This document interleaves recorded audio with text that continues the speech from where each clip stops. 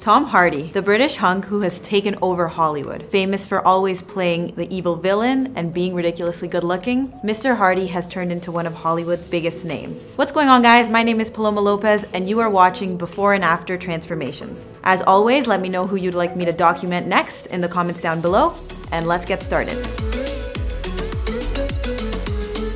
When Tom Hardy first showed up on the TV screen in 2001, he bore very little resemblance to the hunk that we currently know him as. Once upon a time, Tom was just an acting student who had just gotten his first major role in HBO's Band of Brothers. Shaven and slim, he was the definition of a pretty boy. In fact, it was his looks that gave him his first big break. At the age of 20, people noticed his full lips, and the young Tom won a modeling contract after appearing in a modeling competition in London, England. I find it funny how it was his looks that started him off, but nowadays, we're lucky if we even see his entire face in any movie. It always seems to be covered with a mask of an evil villain that he plays. And it's not just me who's noticed. Cosmopolitan even went as far as to write a funny article on the topic, urging directors to do the world justice and uncover his face immediately in all new movies. When Christopher Nolan, the director of both Dunkirk and The Dark Knight Rises, was questioned on the matter, he had this to say. Of course, Tom being Tom, what he does with a single eye acting is far better than what anyone else can do with their whole body. That is just the unique talent of the man. He's extraordinary.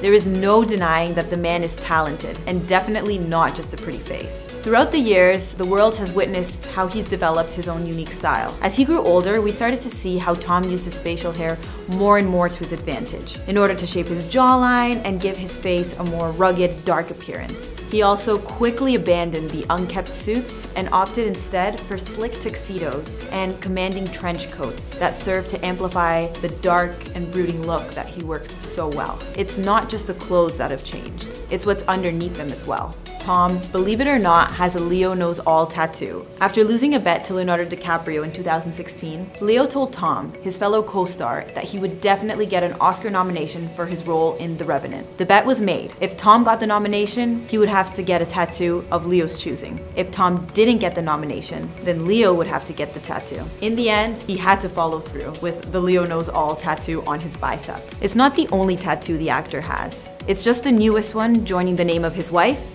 his ex-wife, his agent, oh, and the tattoo of a Buddha holding an AK-47. But bets are not the only thing that Tom takes seriously. Tom treats getting into character with utmost importance. Throughout his career, he's had to transform his body on multiple occasions by gaining and losing weight repeatedly to fit his roles. In 2008, Tom took on the leading role in Bronson, where he played the character of one of Britain's most infamous criminals. In order to portray the character properly, he had to put on weight, and boy did he deliver. He stepped into the screen and showed off some big results. In a 2009 interview with Ask Men, he detailed the lifestyle changes he made in order to bulk up for the big screen. For Bronson, I put on about 7 pounds a week with no steroids, he said. And at the end, I put on about 2.5 stone by eating chicken and rice, which was my staple diet throughout the day. Then I'd have a pizza, Häagen-Dazs, and Coca-Cola.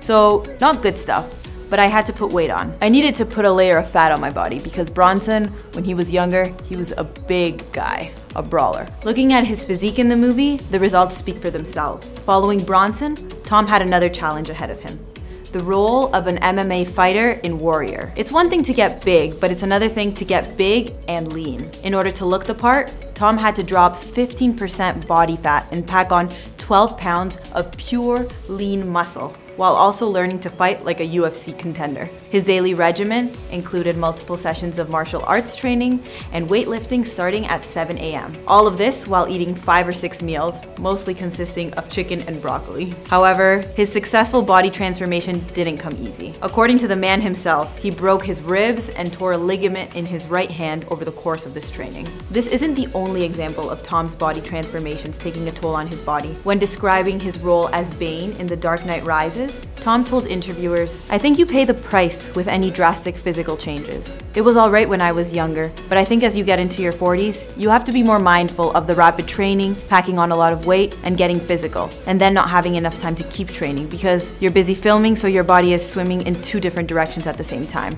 I haven't damaged my body, but I am certainly a little bit achier than I used to be. I certainly have joints that click that probably shouldn't click, if you know what I mean." In the time between his role as a UFC fighter to his portrayal portrayal of Bane, he once again bulked up to massive proportions. Nowadays, you'll likely not see Tom walking around like a shredded UFC animal. After all, it's impossible to maintain a peak physique at every waking moment. But that doesn't change the fact that Tom Hardy, in his resting state, is fit and fine. With the possibility of more Mad Max movies and other projects, it's very possible that we'll see a bit more of Hardy's best side.